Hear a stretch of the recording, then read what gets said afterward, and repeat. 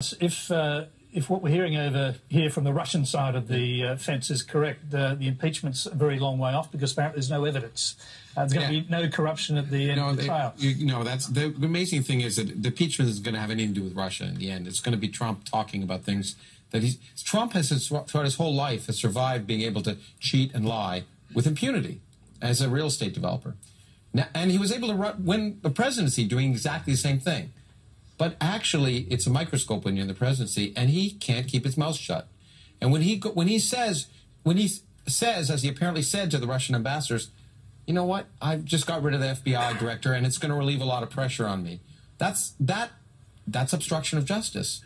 That's the kind of thing that's going to get him removed. And when he says to the very same FBI director, can you please go soft on this investigation? Yeah, and will you be loyal? And all these things.